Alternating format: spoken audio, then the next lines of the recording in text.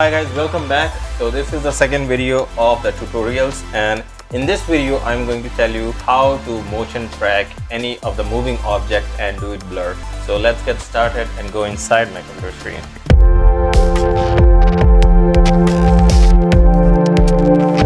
How to add mosaic and blur to moving object, any of the moving object.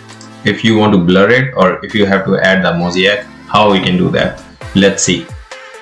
So just put your file whatever you want, you can just upload it. Once the file is here, you drag it down and it's right here. So here, once you upload the media, now right click on this and go to video. And once you go in the video, there is a motion tracking option. So this is the option which we are looking. You can just select which object you want to blur. Suppose if I want to blur my face, like whatever area you want to blur, just you can select the area, whatever area you want to blur. Suppose I have to blur my face, so I can just select my face. Once you selected that, then you can hit start tracking. You can select, you can do add mosaic, and then you can do the amount, like how much you want to blur.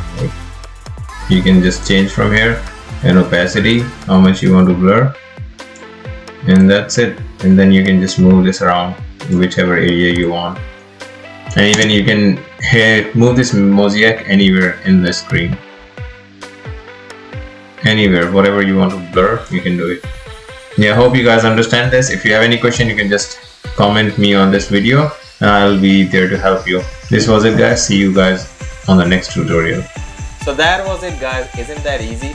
It is so easy with Filmora, and especially the AI portrait mode, which is amazing, and that is really easy for the beginners.